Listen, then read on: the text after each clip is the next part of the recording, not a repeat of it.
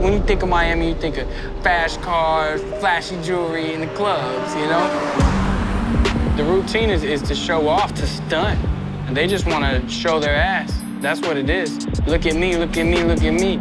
My industry survives on that, strives on that, lives off that.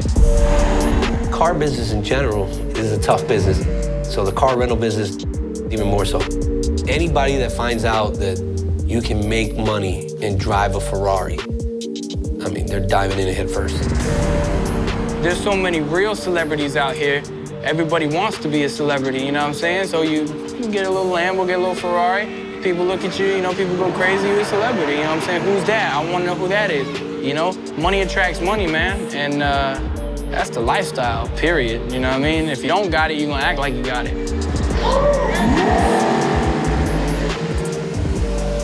The game is finesse.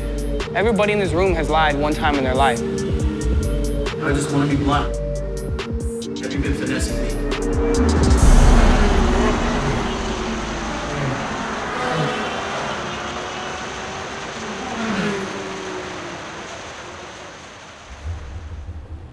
Bro, I just fucking told you, but you always like to act stupid and you waste time doing that. Two different people. Doggy, we paid Maddie because Maddie took care of it. Okay. He's the one that stole them from them. So we're paying him. Technically, they're not his anymore. Technically. Did we get paid? Technically? Did we get $1,000 for a race for 4 days? Are they his? All right, go. Where are you going? My keys. Oh. So this is it. We're one of the only companies out here with an actual showroom. We're not just in a warehouse. Got every toy you can think of, starting with the Rolls-Royce Wraith, one of our most popular cars. Take you guys down to the 488, one of our newest cars and one of the nicest cars in the fleet. Boom. 2018 488 Spider. Almost a $400,000 window. And if you came to spend the real money, this is what it looks like. You know, if you come to the city, visit Miami Beach, and you see a car on the road, most likely it came from here. So we cater to just about anybody and everybody here.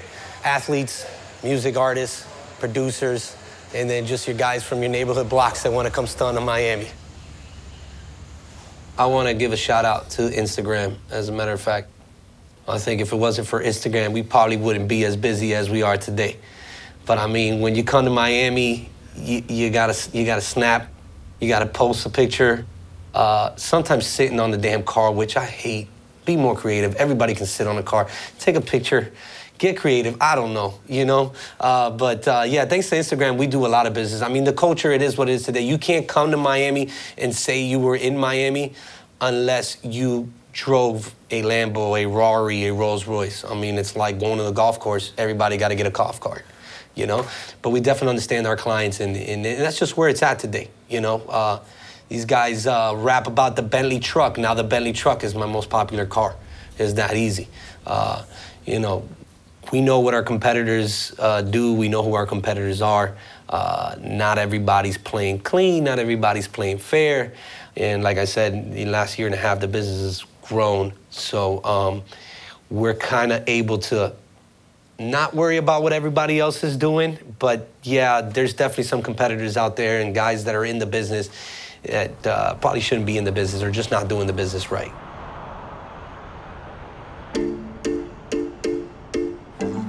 A lot of these artists, a lot of people, man, they all do something to stay up till 8 in the morning and then start it all over again, you know what I'm saying?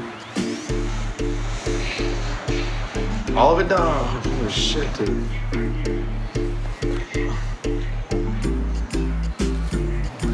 You know, we about to go out, we about to go have some fun, go meet up with a couple of my clients and shit, bro. And, you know, just, this is the time that Miami turns up, 1 a.m. It's just starting. Long ass night, boy, it ain't even start yet. I got 1 minute of sleep. 1 minute. You know what I'm saying? Like, if you're gonna get it, you gotta work real, real hard to get it. You know, no sleep, fine. You know, a couple days no sleep, whatever. Can't eat today, that's fine, boom. You know, MOE, money over everything. Money is the motivation, period. If I have 32 cars and 30 of them don't go out the whole day, I don't feel right. You know, I'm gonna go out there and do what I gotta do. If it's hand to hand, if it's face to face, yo, what's up, man? You know, because cars out here will forever be. That's Miami. And this is what we work for, man. You know what I'm saying? Like, I'm 23 years old. If you would have told me 2 years ago I'd be sitting in a Lambo, let alone owning one, I would have laughed at you. The cars came out of nowhere. Never was I ever thinking about Lamborghinis or Ferraris. I always saw them, but it wasn't, I knew it was way out my range. I knew I would never drive a car like that, let alone own a car like that. And then it was somebody's birthday or something like that, and I called somebody and I said, hey man, what does it cost to rent one of these? Came all the way down to Miami to pick the car up, and people just went nuts. It's like I was a real celebrity. It was adrenaline, bro. It was a drug. I'm like, damn, like, this is awesome. This is awesome. So as much as I could, I'm renting them out, renting them out, renting them out. I started taking pictures, posting them. Once I started taking pictures, I was getting hit up. Hey, man, yo, you know, nice car. Where can I get a car like that? And then I started making money because I started subleasing them. So what does that mean? I would rent a car, and I would bring it to somebody else because they couldn't rent it. And then I would charge them a lot more. So it was a nice little side hustle at the time because I'm like, all right, cool. I saved up $980,000 between me, my brother, and my other partner. I got that $900,000 from music, club promotions, drugs, hustling. My company down here in Miami is South Beach Exotics. I own 50%. I partner with a private person to help me insure the cars.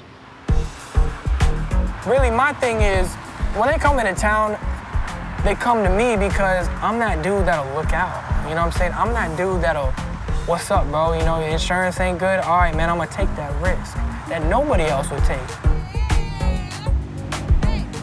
It's a facade, man. It's a facade. People come down here and spend thousands of dollars just to be seen and noticed, you know? People want to feel what it feels like to be a millionaire for a day, you know, and I can supply that. Miami's full of a lot of fakes, you know. I don't really like talking down on anybody, but it's full of a lot of people that say they do what they don't, you know.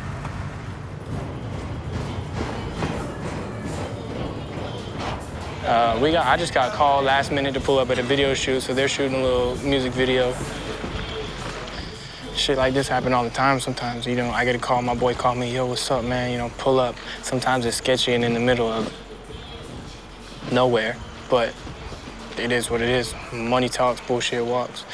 And sometimes you pull up on people that actually got a decent amount of followers, a decent amount of clout. I mean, the cars and the music go hand in hand, so, you know. And then he becomes a potential client, boom, add him to my clientele. I always wanted to do music. I started as a rapper, and that kind of picked up down here. I was kind of like a childhood star for a while. I got signed to Interscope. I got signed to them. I was signed to them for about 3 years. I got shelved. Which contract are you signed with? I'm signed with We The Best, which is DJ Khaled's label. You're signed as a... Production. I recorded a couple real big Grammy Award-winning songs, and I'm signed to non-disclosure, so I guess I can talk about, I mean, I'm allowed to talk about what I've produced, right? You really know the specifics about your non-disclosure agreement. You know? Yeah. Well, I got paid really good in the beginning. I got paid really good. As the label grew and got a lot more exposure, they just hired new people, I guess. Not that they were better than me, just that I'm used when they need me. The money that I have now it's all off cars. Everything that I have now, every dollar I make now is all off cars. Since 2015, I've made about $4.5 million just off exotic cars. Renting to celebrities, renting to regular people, pulling up to music videos.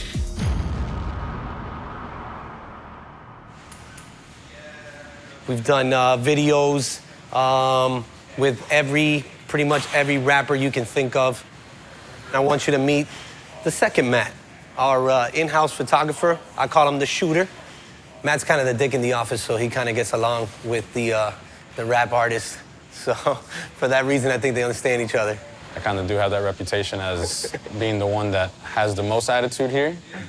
And then when he's doing a late night pickup, and then the car doesn't make it back to the store, All you have to do is track it, and you'll find it at the local strip club. Because that's where he spends most of his after hours. But in his defense, he does meet a lot of people out there. He socializes and networks while he's out there. So, you know, he does bring us in some good clients from there, too. You gotta spend money to make money. Yeah. Matty is the night crawler.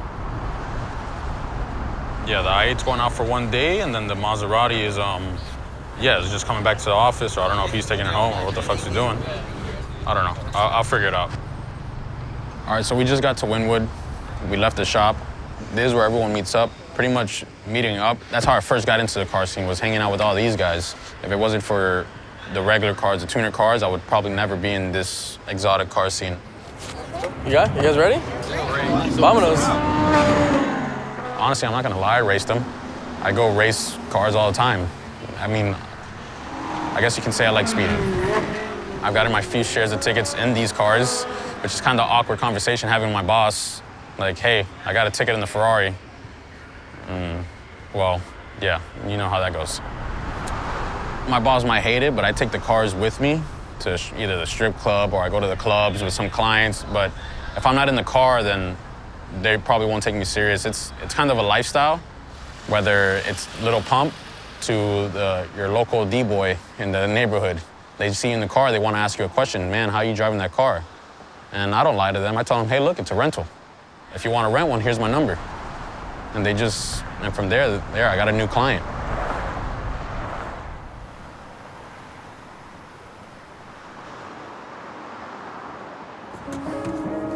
Yeah, I own this car outright. I got, in my name, in my company's name, I got about 16 cars. In total, between everybody, all of my partners, we got 32 cars. We're about to go to Mr. Jones and go kick it with Busta Rhymes and my boy Cuban Links. It's important for me to come out because I network. You know, I meet a lot of people that I don't know through the people I know. So, especially the celebrities and different things, the nightlife out here, it's about how you pull up, you know what I mean, to these clubs. So, you know, I say, hey man, if you ever need cars, you ever need something, I can do it. If I'm out on the street and I run into whoever, Future, Lil Wayne, Busta Rhymes, Kent Jones, whoever. You know those guys? I know all of those guys. You know, I know a lot of the people. My relation, I'm still building a lot, and that's why I go out. I go out to network, you know, to meet these people. You wanna know who I came with? You wanna know if we're dangerous? You ain't hanging with no strangers. Do you wanna be famous? You think that people are desperate for fame? Of course. People do crazy things. It's all social media now. That's it. Social media is the biggest bullshit that's out there. These celebrities are nothing like what you think they are. If somebody opened up your life and they said, we want to get to know the real you.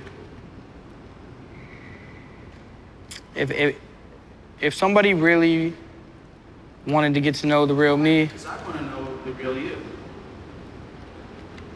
I want to know the real you, brother. I'm not a good person, bro.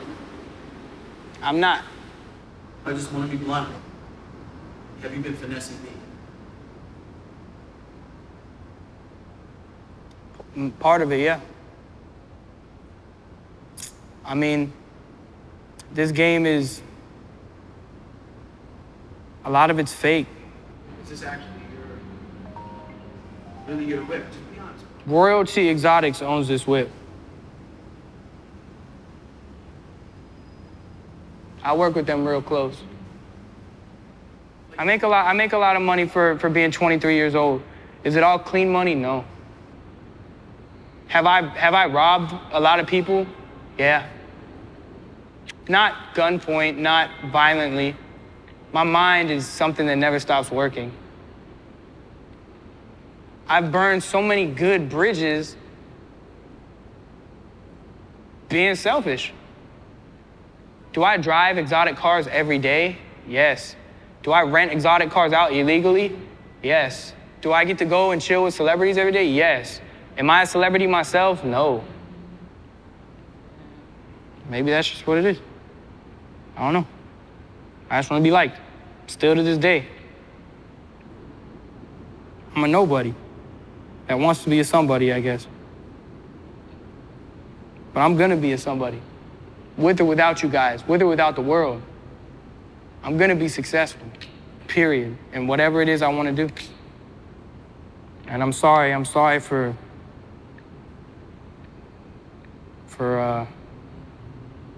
making this harder than it had to be, I guess. Maybe we can get some stuff here and just kind of ride out. All right.